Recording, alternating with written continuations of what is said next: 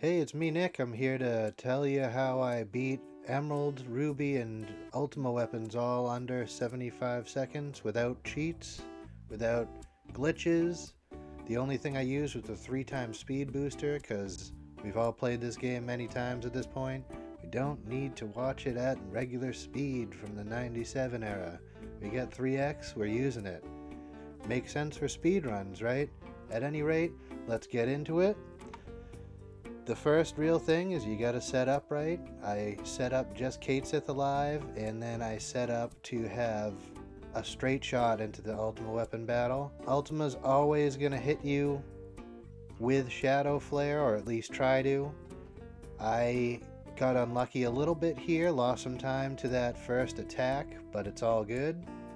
After that, we have to watch a little cutscene, and then, believe it or not, you are forced to go into a random battle before Ruby Weapon shows up. I didn't realize that. At any rate, I use it to elixir myself, so I don't have to use any other boosters rather than 3x speed. Go right over to the Ruby Weapon, and you can get lucky here. You can not have to wait here for the tentacles to show up. It can let you go without having your ATB stop, but at any rate, pretty fast kill.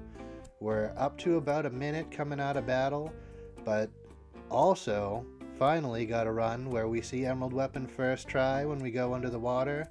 From there, it's as simple as waiting and having your ATB at a certain speed so you don't get wiped out by being hit twice. You get your limit and you crush them. 3 for 3 in 73.